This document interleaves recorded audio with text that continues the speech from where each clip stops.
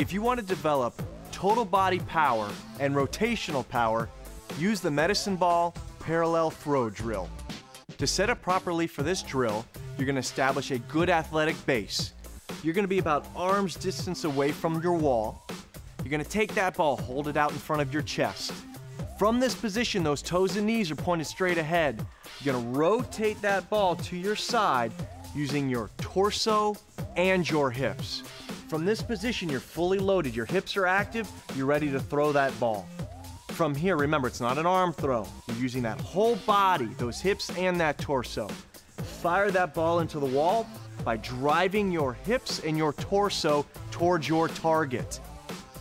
Another thing to remember, don't let that ball lob into the wall. You want to line drive. Pick your target, line drive that ball, take it, turn again, and release. Remember, this is your entire body throwing the ball, not just your arms. Be careful to select a ball that is not too heavy. If you want to get those hips around to deliver more power, use the medicine ball parallel throw drill.